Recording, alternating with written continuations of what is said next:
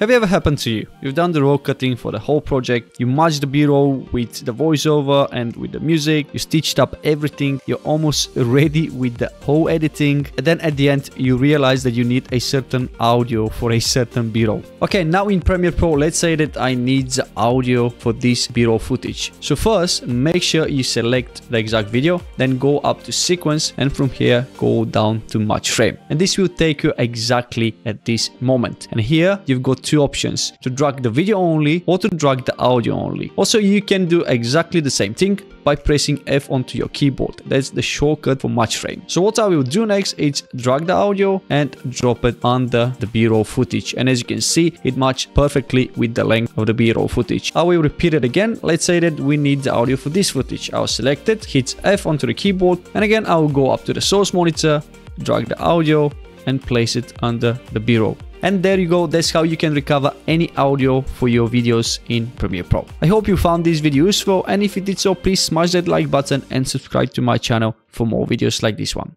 Thank you for watching, and I'll see you in the next one.